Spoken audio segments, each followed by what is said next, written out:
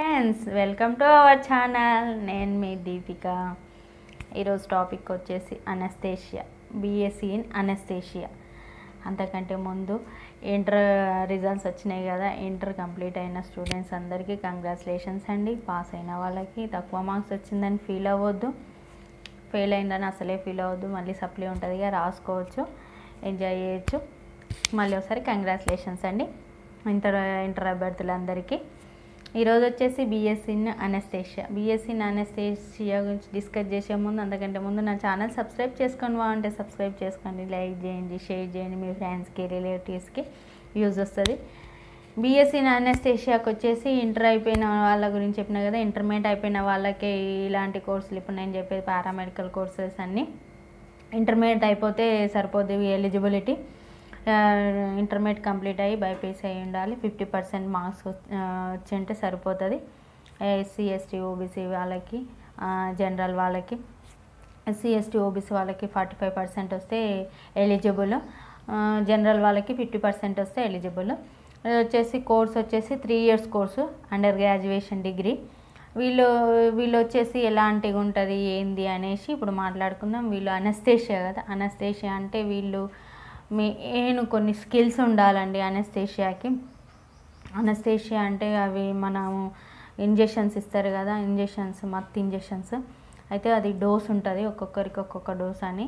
కాకపోతే వీళ్ళ main skill ఏంటంటే వీళ్ళు యాక్టివ్గా ఉండాలండి. Listening skills main important.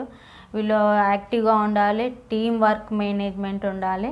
కొన్ని క్రిటికల్ కండిషన్స్ ఉంటాయి కదా, అలాంటి క్రిటికల్ కండిషన్స్ కూడా వీళ్ళు ఫేస్ చేసేలాగా ఉండాలి.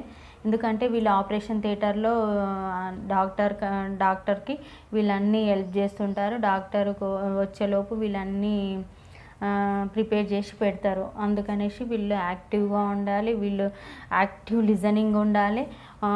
ఆపరేషన్ థియేటర్లో వాళ్ళు అన్నీ హ్యాండిల్ చేసే కెపాసిటీ ఉండాలి. ఎక్విప్మెంట్స్ కానీ, డోస్ మెయిన్, వాళ్ళు ఎనీ టైం యాక్టివ్గా ఉండాలి. ఏ టైం మేనేజ్మెంట్ మెయిన్ అండి వీళ్ళకి. మెయిన్ ఈ స్కిల్స్ మనం అనస్థేషియా చేయాలనుకునే వాళ్ళు ఫస్ట్ ఈ స్కిల్స్ ఉండాలి. కొంచెం పేషెన్స్ ఎక్కువగా ఉండాలి, చికాకు తెచ్చుకోకుండా. ఇవి ఉన్నప్పుడు మనము B.Sc అనస్థేషియా సెలెక్ట్ చేసుకోవాలి. ఇప్పుడు B.Sc అనస్థేషియా వచ్చేసి 3 years కోర్స్ ఉంటుంది. ఇంటర్మీడియట్ అయిపోతే సరిపోద్ది. దీని తర్వాత మనం PG చేసుకోవచ్చు, PhD చేసుకోవచ్చు. అప్పుడు మనం డైరెక్ట్ డాక్టర్ అయిపోతాము.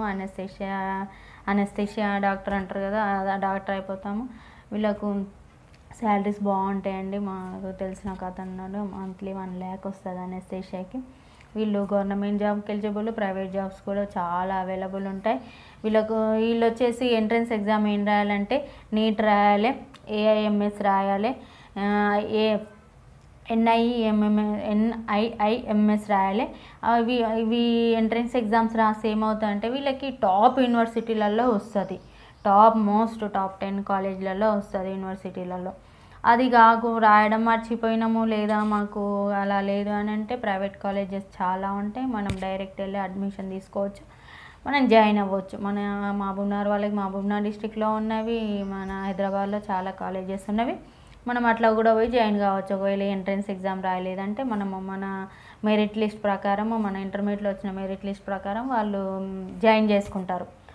లేదంటే కొన్ని కాలేజెస్ ఏం చేస్తాయంటే వాళ్ళు ఒక ఎగ్జామ్ కండక్ట్ చేస్తారు. ఇంకా కొన్ని కాలేజెస్ ఎగ్జామ్ లేకుంటే ఇంటర్వ్యూ కండక్ట్ చేస్తాయి. దాని బేస్ ప్రకారము మన అడ్మిషన్ తీసుకుంటారు. ఇది వచ్చేసి మనము ఇది 3 years కోర్స్ అయిపోయిన తర్వాత మనకు ఇష్టం ఉండి PG చేసుకుంటే చేసుకోవచ్చు, లేదు ఇష్టం లేదంటే మనం జాబ్ చేసుకోవచ్చు. జాబ్ ఎలాంటి జాబ్స్ ఉంటాయి, మనకు జాబ్స్ ఉంటాయి. నువ్వు అనస్థేషియానే కదా, అనస్థేషియా టెక్నీషియన్ అంటాడు ఆ పర్సన్సి. మెడికల్ కన్సల్టెంట్ అనస్థేషియా అంటారు ఆ పర్సన్ని వచ్చేసి. Anaesthesia technician, medical anaesthesia technician, anaesthesiologist అంటారు. వాళ్ళకు ఎలాంటి జాబ్స్ ఉంటాయంటే ఇన్స్టిట్యూషన్స్లో ఉంటాయి, నర్సింగ్ హోమ్లలో ఉంటుంది, పెద్ద పెద్ద హాస్పిటళ్ళల్లో వీళ్ళు కంపల్సరీ ఆపరేషన్ థియేటర్లో అవసరం కాదు, అలాంటిలలో ఉంటాయి. మెడికల్ కాలేజీలలో, యూనివర్సిటీలలో కూడా వీళ్ళకి జాబ్స్ ఉంటాయి. ఇలాంటి చాలా జాబ్స్ ఉంటాయి వీళ్ళకి. అనస్థేషియాకి జాబ్స్ ఉండవని ఏం కాదు, కానీ శాలరీ కూడా బాగానే ఉంటుంది. B.Sc కాబట్టి శాలరీ కూడా బాగానే ఉంటుంది. ఇదండి ఈరోజు వచ్చేసి అనస్థేషియా కోర్స్ డీటెయిల్స్.